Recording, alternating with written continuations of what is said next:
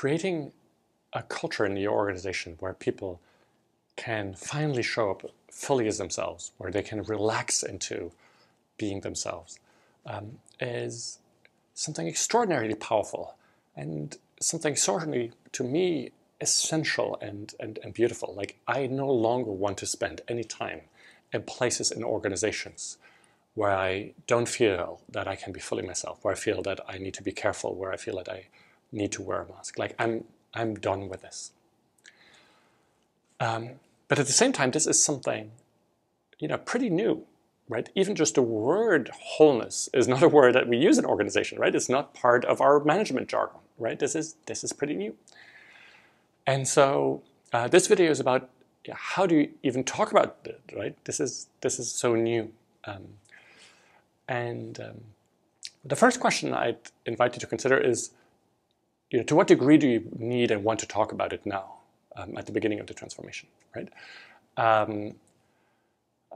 Maybe there is a good need, a good reason for you to talk about this openly. Like, I want to create a culture where we can be ourselves, right?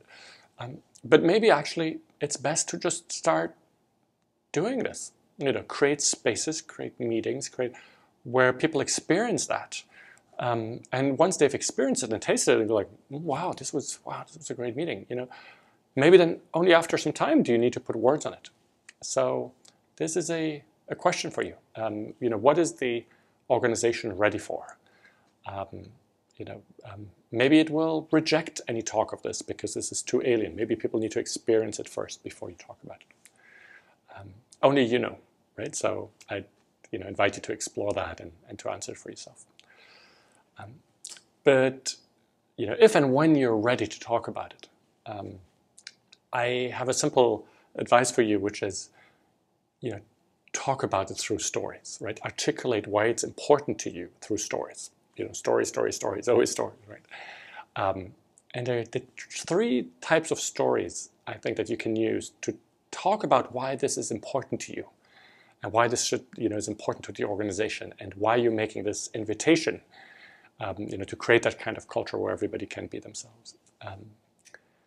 And the first kind of story is simply to talk about your personal history, right? And by doing that, you're actually role modeling wholeness. You're revealing something about yourself. You're dropping a mask, right? You're showing yourself to some degree of vulnerability. Why is that important to you? What is, part of your history? Some of things that you've experienced in your career, maybe even earlier, at university, in school, maybe in childhood. Like, why is it that you no longer want to be in an organization where you can't be yourself? Why does it pain you to see other people be like that? Tell a bit about your personal history. When you share something at that level, when it's not bullet point, when it's not a concept, but something that is grounded in your history, I can tell you that people will resonate with it. Like, that it will have power. The second set of stories that you can tell are stories related to the history of the organizations, right? What were some defining moments? What were some moments where there was some wholeness? What were some moments where there wasn't? Like, what is it about the history of the organization that makes you think that this is important? And a third set of stories to tell is around the organization's purpose, right? Why is it important for what the organization is trying to do for people to be able to show up whole, to not waste time and energy hiding behind a mask, right? And for every organization, I think there's a pretty direct link that you can find, right? That is obvious. If you're a hospital, right? We just know, we know from research, from science, that the degree to which people heal is directly linked to the relationship that they have to their doctor, to the quality of the relationship that they have to their doctor, and to the quality of the relationship that they have to their nurses.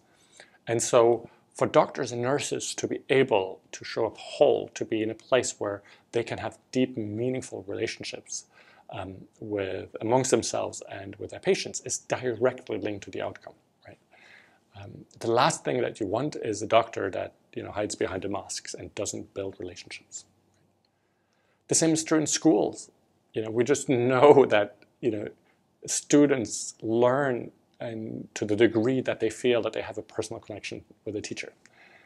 And so this whole thing where teachers wear a mask of expertise and know it all and keep students at a distance is ridiculous. Like it's directly preventing students from learning. Right? The same is true in factories. Like if there's a sense of fear, if there's a sense of I can't bring in all of my ideas, including ideas that I've only half thought through and that might actually turn out not to be good and valid ideas, then we'll never improve the way we do things. We might not improve our quality. Like all of the quality of the work that we're doing and the productivity of what we're doing is linked to our capacity to show up whole, to show up with ideas that we have, to challenge one another. And if we all stay fearful inside our little boxes, I'm just doing what I'm told, that cannot possibly serve the purpose of the organization. So yes, I'd invite you to try and articulate this for yourself and test it out with some people. How can you talk about this in ways that are simple and obvious and not esoteric, right? I would invite you not to use big, complicated, words from psychology or spirituality. Just talk about it in very simple terms, right? The simpler, the more everyday, the more people will accept it.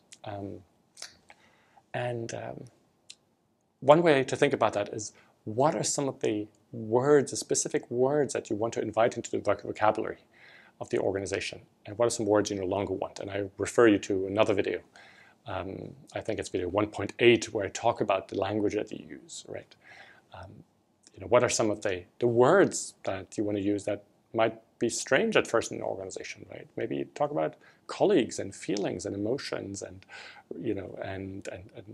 care, and just instead of talking about people and resources and only using sort of the kind of dry engineering machine language that we use in most organizations, or even worse, sort of the metaphors from the armies that we use in a lot of organizations. So what are some of the words that you want to use that just denote that suddenly we're coming from a different place? We're showing up with more of the kind of humanity that we might show outside of work in the workplace by using everyday language. So I wish you good exploration, and then go out and start testing this with one or few people and see how it resonates, and see if there are places where you're still not completely there, not completely comfortable.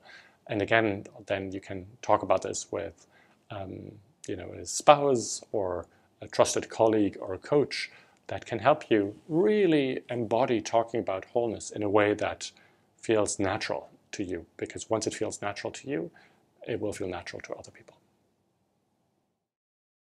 Perhaps you've noticed there is no paywall, no monthly membership to access this video series. That's because the videos live in the gift economy. This is how it works. I gift everything that goes into making the videos, my time, energy, and insights, and you get to choose what feels right to gift back. Please take a moment to reflect on what would feel good to give in return to help me continue doing this work. Thank you.